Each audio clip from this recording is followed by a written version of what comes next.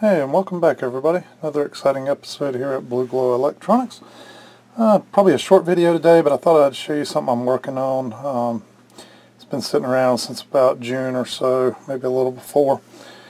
But this is a Bottlehead Stereomour amplifier. It's an amplifier they no longer make. It basically these two outputs tubes. You can either run type 45 tubes or 2A3 tubes, which, as we know, both of those are amazing single-ended amplifier tubes. So they now make this amplifier. I think it's only 2A3 or only 45. You can't swap it over like you could on this one. They're using different output transformers in the newer ones. But at any rate, I kind of got this thing online off of one of the popular forums. I won't mention which one, but I was going to show you how sometimes things look great online, and then when you end up with them, things aren't all as they appear. But let's dive in first just a little bit to when the individual shipped this thing to me. They basically left the amp sitting in the wooden chassis like this, loose. In other words, it wasn't bolted down or anything. And so as I zoom in here a little bit, you can see that the bottom line, that big old chunk's out right here, all along the back here, great big dents in the edges there. So basically, they ruined what was a beautiful, cabinet. These are what came with the Bottleheads originally. And so, I realized I wouldn't be able to use this, because even if I tried to sand some of that out, you would see when you drop the plate in here and it's sitting up against the edge here like this, you can see a big gap really easily. So this wooden base is pretty much toast. But let me flip this thing over and show you a little more. Hey, real quick before I flip it over, one thing I wanted to show you. I'm not real fond that they put these together with kind of just the, you can see here, kind of ugly stickers just stuck on here. You still got the glue, enamel glue on these things. You can see a great big spot right here. So I'm going to take these transformers off, and as you can see, I've already taken out screws on this one. I'm going to take these transformers off and paint the end bells here so they look nice and black and kind of match this. Whoever I got this from went to the effort of having this end bell powder coated, but kind of left these two here pretty darn ugly, if you ask me. So we're going to do something about that. Let me flip it over and show you the other side. Okay, from a few feet away, it all looks good. But let's dig in a little closer here. First thing I'm doing is I've got to I'm mapping out these transformers on the top and where they feed through. One wire kind of comes over here. One feeds into the high voltage here on this power supply board, and then the other ends up coming down here underneath to a kind of a grounding lug. But as I got into this thing, I got to noticing like the solder joints here, like where this thing connects. Look at that. I mean, I'm just wiggling it and it's ready to break loose. Similarly, this one over here is not much better. Then I came back here to the input selector and I found this wire hanging loose here. I found right here, look at this. This is the ground wire for number 1 input, which was never even soldered to the lug. And as I go through, it's just some really, really, really ugly soldering going on here. I think the iron that the individual was using wasn't hot enough to actually heat up these posts and do any kind of diligence of soldering. And I think they're somewhat of an amateur. That's one of the challenges with these Bottlehead kits. They're designed for the amateur and designed for people to learn, but sometimes it's worth before you're diving into a new project like this, maybe spending a week or 2 or 3 just soldering different stuff and practicing. Soldering is one of those skills that just kind of the more you do, the better you get at it. So anyway, we're going to once over this whole thing. Got my soldering iron, the handy Heiko, heated up to 750 degrees. We're going to resolder every joint on this thing, just because I do not trust what is here, to be honest. And then we're going to go about unsoldering these wires and taking the top transformers off, taking them outside, painting the end bells, and we'll kind of take it from there. I'll show you as we go. So I don't know if you can, not sure if you can see this or not, but check this out. Not even soldered, just twisted around there, and a dab of solder on the side. I think it was an attempt, but all I had to do was pull that. And that went to the output transformer. No wonder this individual sold this thing. You know, I think they thought they were getting a really solid amplifier that would sound great, but I could see why they would part with it, because it wouldn't sound great in the shape that it's in. I really like the way Bottlehead did this. You know, you've kind of got this choke down here on the bottom. I'm not sure what size, probably a output transformer, and up here you've got a choke, probably a 10, 15, 20 Henry choke here on the bottom, and then they actually put the output transformers on the other side of the board here, which is away from the power transformer and these chokes, so no chance of you know, stray magnetic fields getting across into the output transformer. I actually like that design. But you can see I'm just taking the screws loose here to kind of let these things drop down and be able to take it out then. Okay, as you can see, still got the, still working on a Scott 222, waiting on a part or two so I can finish it up. But you can see I've got it, the chokes off now. The output transformers are just sitting here a little bit loose. Got the chokes sitting here now. Always bag up your parts, seal them up, and they'll be there when you need them to put the thing back together. Uses a bunch of little rubber grommets in between the transformers and the metal plate on both sides. If you'll notice here, I drew a nice little picture of where these wires went, just for my reference. And on top of doing that, I always, let's come over here for a minute, I always take pictures. So you can see here, and I use paint, Microsoft Paint. So I brought it up and drew a circle there, drew a circle there, drew a circle here. I actually took 2 pictures, one of each side. Last thing you ever want to do is take something apart and not be able to get it back together. So let's take these chokes outside and get or to the shop and get them ground down a little bit, get them looking good, and then get some paint on them. Alright, let me show you what I'm doing here. I've just basically gotten a screwdriver, a flat screwdriver like this, and I've gotten underneath the little bend over tabs on the bottom, and I've just lifted them up just slightly, not too much at all, just kind of like that right there, as you can see here. And I did it kind of on both sides here, and then what I did was I took my screwdriver and I got it down here on the end, and I kind of popped it loose, as you can see. Just enough. I don't want to bend these tabs way up, because then when you paint them and you bend them back down, the paint's likely to crack on the corners. So try to mostly leave them in place. I'm going to bend these apart just enough to then slide the kind of the pieces of E-metal and the top piece and the bob, as well as the bobbin, and then we can just work with this metal and not mess with the actual transformer itself. And as you can see here, it takes a little bit of wiggling, but these things will finally pop loose. You can see where it has a little bit of the lacquer glue or whatnot that was holding the top bar to kind of the E-piece here. But we can fix that when we put it back together. It's no big deal. It's looking good, actually. Let's get this one off. Alright, you can see here we're just using a regular old shop grinder here. Kind of a wheel on one side, and this one's mounted up on a nice stand about 4 feet up in the air here.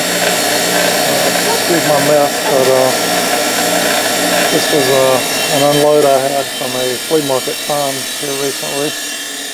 Nice Scott amp here, a couple tube testers, a couple variacs. Anyway, we're going to keep running on this thing, but you can see here, starting to get the sticker off, starting to get the varnish or the lacquer off of this thing, and we'll keep grinding away on it though. Okay, It took about a whole maybe 10 minutes total. Ground all the edges really smooth, just using the wire wheel on the bench grinder. Same thing on this, all the way around. Had to get down here on, there was some lacquer or varnish down on these the tabs here. But now we've got these things ready to paint at this point, so gonna get the paint out and get at it. Okay, we're out back behind the workshop. My trusty old trash can that I keep out here that I flip upside down to paint on. Laid down something to keep these things steady and flat. And I'm using a Krylon Super Max gloss. It kind of includes the primer and everything all in one, and I've shook it up real good, so we're going to get to painting. Hey Jack, good morning. Yeah, he's wanting to help me paint some. Anyway, number one tip I've learned of painting with a spray can, go lightly. Just put a, oh, and Waffles, our little Winnie dog, came out to see me. You go lightly, just a light brush coating on everything. You know, as you can see here, I didn't even get all of it covered in the first coat. You can see lots of the silver still shining through. Put a light coat on it, let it sit for about 30 minutes to an hour. Come back, put another light coat on it, another hour, let that kind of dry. Do that over a 3 or 4 hour period, a couple coats on it, and you'll be in good shape then. You can now see why I sprayed it on the piece of cardboard, so I could carry it inside and sit it down, because as you could see out there earlier, it's been raining off and on for about a week here. And I didn't want these just sitting outside and it raining, so brought them in here and set them on the shop bench. We'll let these dry while we go do some soldering on this thing. Let's go see if we can find some more bad solder joints. I'm sure there's more there. So I've been soldering away on this thing, and I found a couple things that I really don't like. You can see right here, like these power resistors. Apparently, somewhere they cut the leads and ran them around and then resoldered them back here, so the wires are not even intact. The same on this one.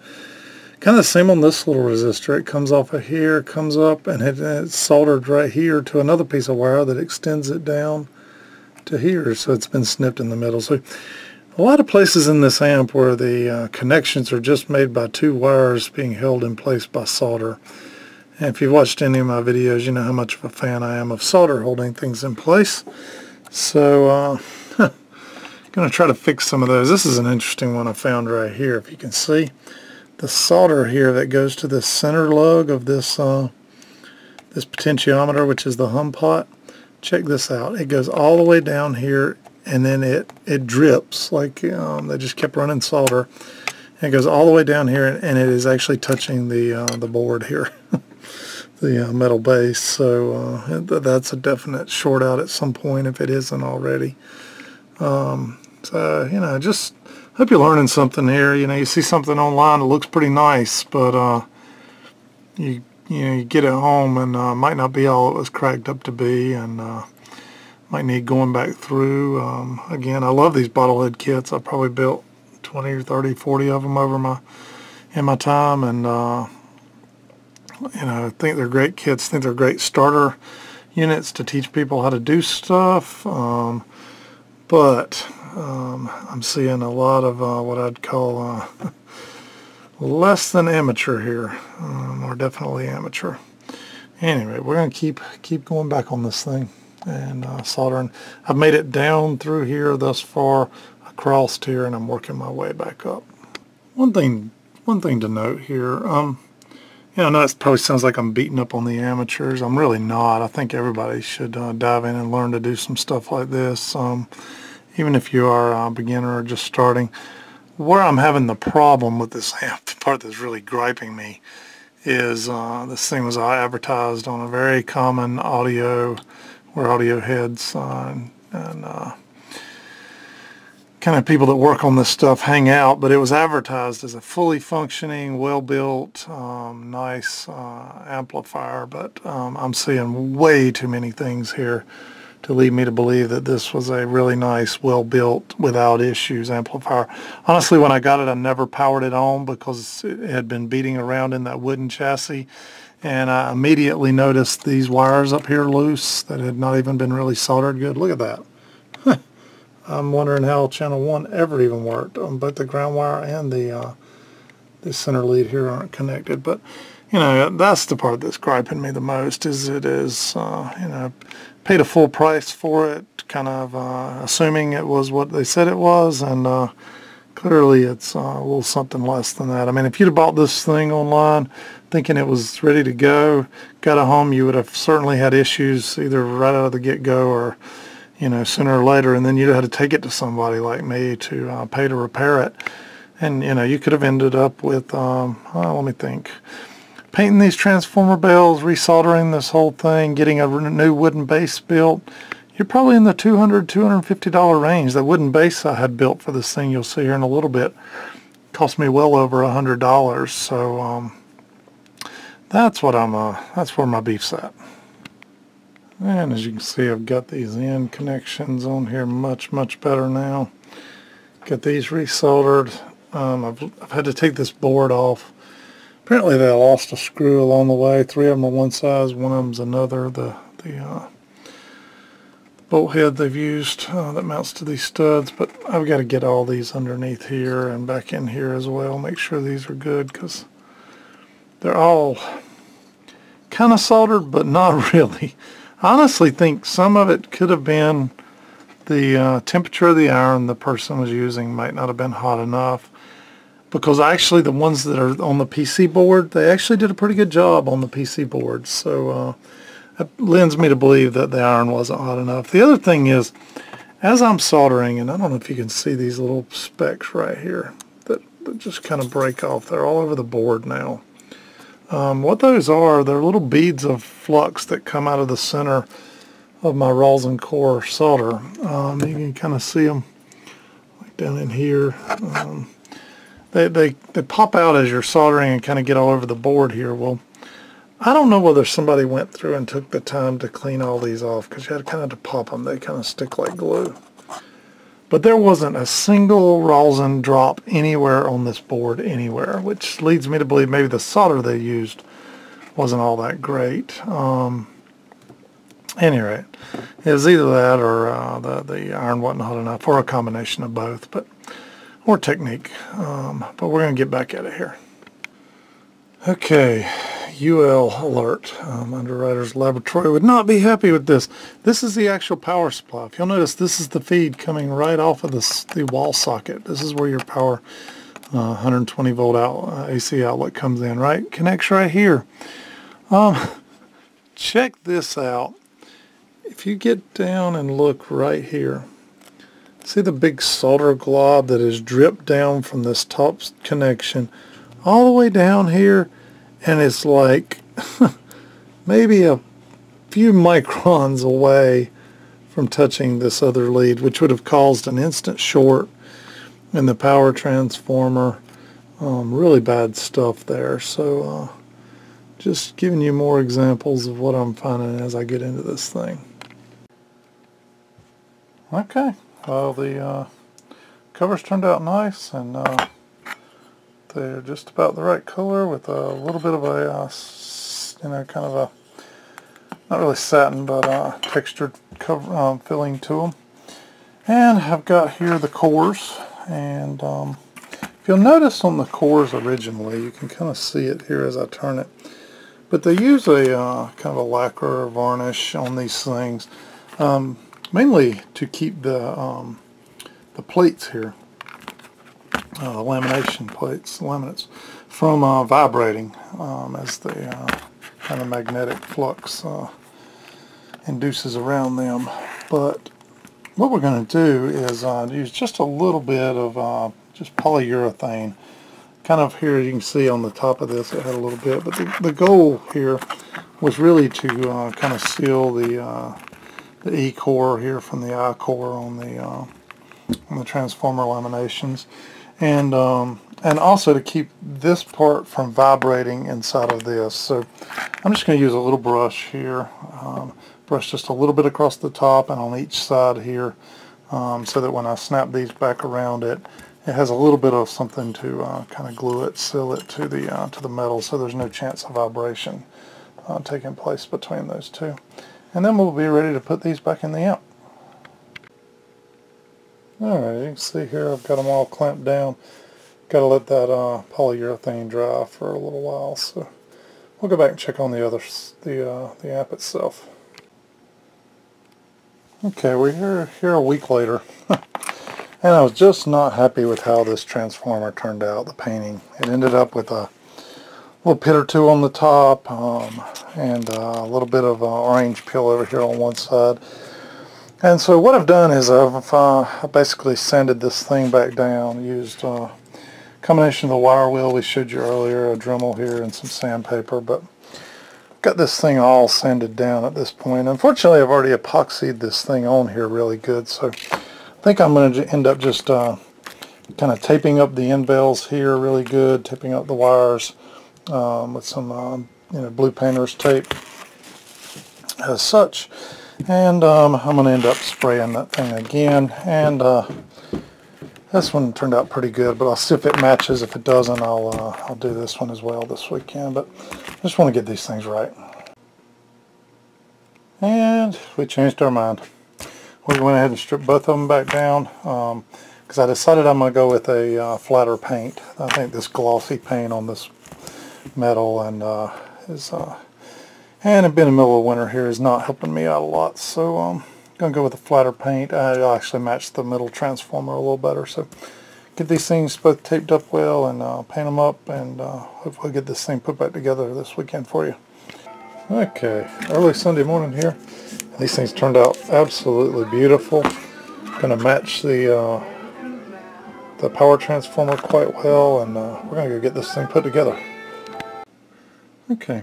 As you can see this morning, I got the new the freshly painted transformers mounted on the bottom, and brought them up through here. I had to put the rubber grommets on each side, and then the nuts, and up here on the top you actually have some little tabs that you have to solder to for ground connections. I put those in, and then I had to feed the 3 wires through, the red, the black, and the blue here. And the blue came down here and soldered to this point. The red came up here and soldered to the high voltage, and the black ended up going down here to the second spade lug here, and the exact same thing for the other side here. So at this point we've got it all soldered back together. I found one ground wire here I've got left to solder. As soon as I get that done, I'm going to flip it over and we'll get this thing powered up and see how it sounds. Alright, we've basically got the transformers on now, and fixed that ground wire. As you can see, these transformers match up quite well. Kind of a satinish kind of finish with a little bit of roughness to it. Match up well with the original. One thing I don't like yet about it, and I always fix this when I work on these things, is if you'll notice they've used little silver screws that came with the Bottlehead kit here all over this thing, and similarly the long ones here for mounting the transformers are these silver pan head screws. And what I like to do instead, I buy these, they're little kind of rounded head hex screws then that you replace all these little screws with, and you would be surprised at what this what that will do to the whole look of this thing. Similarly here, these long black hex head kind of nut screws that will replace these transformer covers here. I'm going to do that, but what happened was I got ready to put these transformers together, and what it required was a 6/32 thread screw, but it needed a 1/2 inch long, and I didn't have any of those. I've got a pretty good assortment, but I didn't have any 1/2 inch long, so I've ordered some of those. So when those come in here in a week or so, I'm going to take the time to pull these back out, put in the black ones, and I'll do the same all the way around here with the rest of this amp. It just gives it a really clean look when you do that. I may even think about some some little chicken heads or something here on this thing, on these things, knobs to give it a little bit of color or something. These are the hum pots. Anyway, let's get the wooden base on this thing. Okay, this is the bottom of the wooden base that I had made, and these are little rubber, kind of clear, you can see pyramid-shaped feet that I'm going to put on the bottom of this thing to so this thing's just not sitting flat on the edge of a cabinet. You get these little things at Lowe's or Home Depot, places like that. I'm going to cut these up and I'm going to put them on. Okay, you can see I'll just, they come kind of self-adhesive, sticky, push them down in the corners really hard. And these things will be ready. Let's go in there and get this thing sitting on the, get the amp on this thing. Alright, we've got it in the wooden base now. As you can see, I had a walnut base made here and finished with a little groove cut about a ½ inch up from the bottom, and you'll see why here in a minute. Thing drops down in here beautifully. Vintage 12AT7 here that's matched, and then a pair of 45 tubes. These are some original kind of the leaf tubes with the insignia still on them. Extremely rare to find these like that. These were a new in the box set of these that came with this amplifier. It was one of the reasons I bought it, was to get these tubes. I probably won't run these tubes all the time because they're just so tough to find with these leaves on them like this. And I've got lots of other 45s I'll end up putting in here instead. But I wanted to kind of show you what I bought and what it looked like originally and what it's turned out to look like now. I think it's amazing. As soon as I get these silver screws swapped out, it'll look even better. And hey, the good news is now it's functional. I have no idea how this thing was supposed to be working when I acquired it. You know, it was sold as a fully functional unit, and I just don't see how that was possible with all the broken solder joints, the things that weren't connected well, the solder that was overflowing and touching ground in many cases. So I don't know. We're gonna power this thing up and see how it sounds though. You can see I've got my RCA cables here, our banana jack cables that feed up into the audio analyzer here, which then ultimately feed into the kind of the speaker breakout switch that I've got here in dummy load, and then eventually make it up to the speakers. And the other side here, I've just got a set of RCA cables that goes down to a 3.5mm phono cable, which will go into my iPhone here shortly. And you can see the beautiful glow of the 45s. You can see the filament down inside these things heating up. 12AT7 filaments there, and the other 45 filaments here. Let me get the light on so you can actually see this thing. I just wanted to show you how beautiful this thing looked glowing. Alright, let's get the phone going here, and we'll play a little Shins, Young Pilgrims. Great song. It's one of my go-to songs for testing out audio.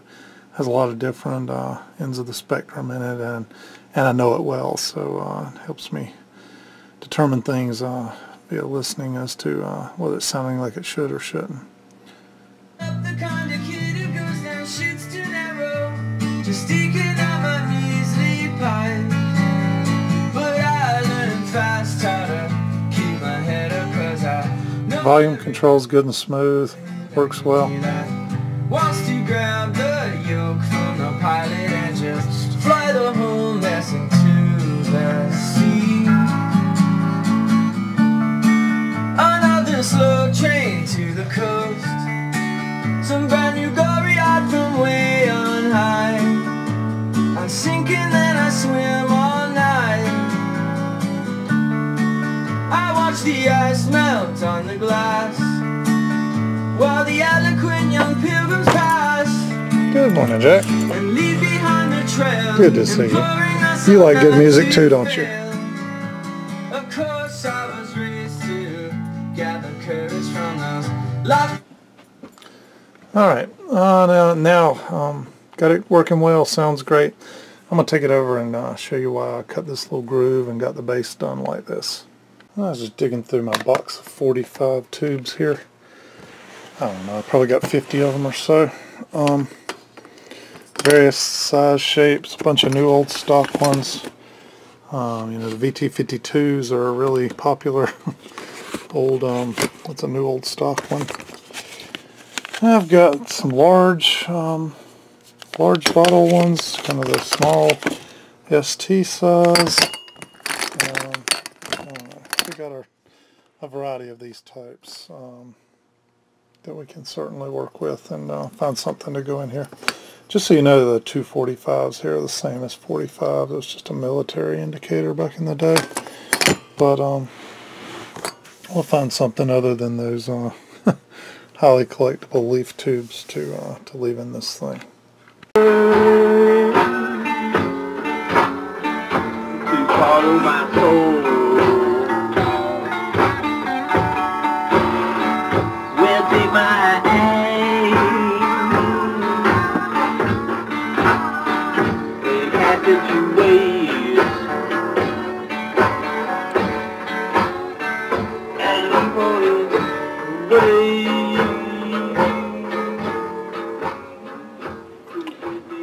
Alright, so you can see the whole setup here that I've kind of got going on. It's a pretty neat little setup.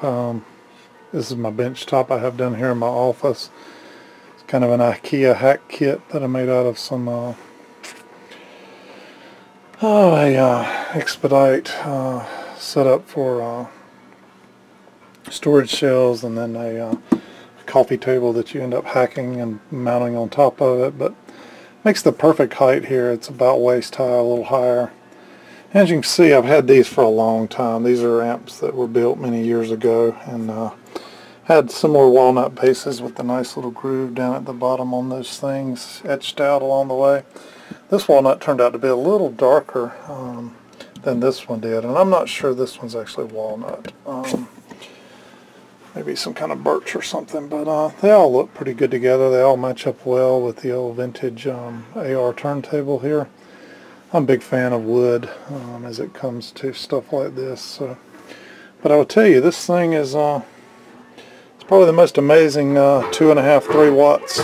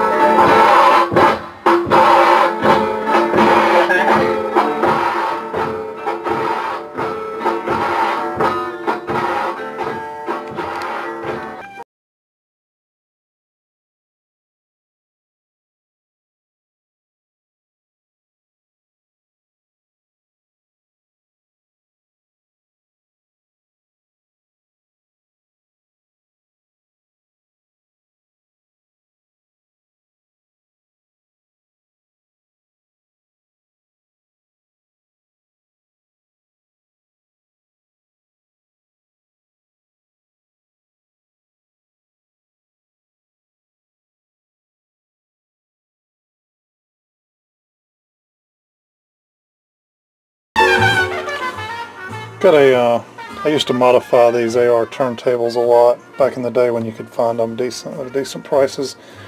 I put these Lin Basic tone arms on them, and they are difficult to find these days. Some kind of hardwood arm board on them, and then typically, like I've got here, the Orthon 2M black on this thing, and it just they're slick suspension turntables. As you can see, the whole thing just floats up and down here.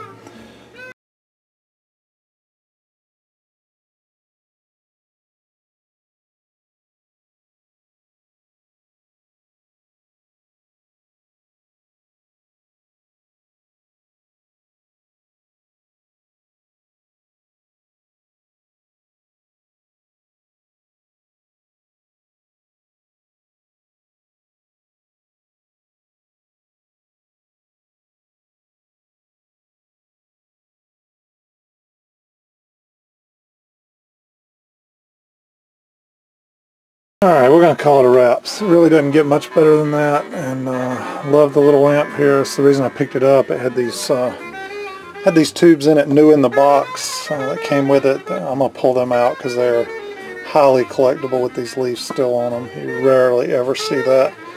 I'll put those up and put something else in here, but we're going to let this be our setup for a while. I like to swap stuff around a good bit from time to time. And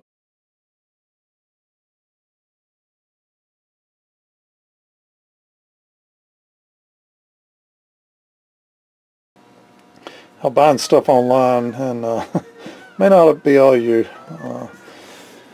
bargained for when you got it, and sometimes it may need a little work, but just a few hours of tender love and care and a little bit of paint on these transformers. This thing's looking great. You can see over here on this one, I've replaced kind of the black screws or whatnot. Probably do the same on this one when those others come in the mail. Thanks everybody for watching, and we'll keep making some videos.